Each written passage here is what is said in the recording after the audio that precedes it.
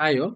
So in this session, we will see how can install Python on our local machine, and then after we will see how can install Streamlit. So let's see how can install Python first.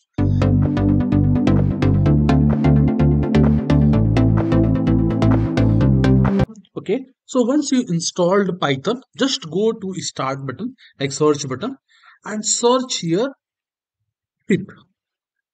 So if you search here, just see this. There is a pip file with Python logo. Let's see this one, this pip file. So just click on this and see open file location. So if you see this is the file location. See, this is the file location.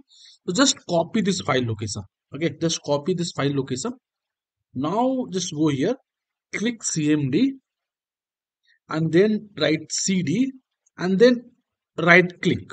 Automatically it will paste here. Okay, just right click, enter it. Okay, and cd means change directory. Okay, so paste this path. Now you are in script directory. Then you can write pip install streamlit. Hit this. So this is completed. Okay, because I have already streamlit in my Python, so that's why it will take very less time. But in your case, maybe it will take 1-2 minutes. So see, this is super easy, right? We first install Python. How can we install it? First download it. Just click on this. Don't forget to click on the path. Then install it. Maybe next and next, and it will install. After that, go to your search button, right click, right pip.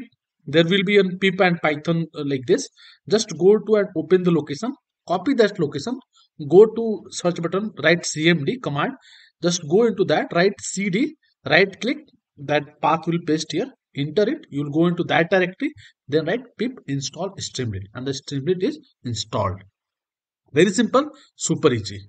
Next video, I will let you know how can run your first Streamlit command. How can make your first Streamlit app. Okay. Thank you so much.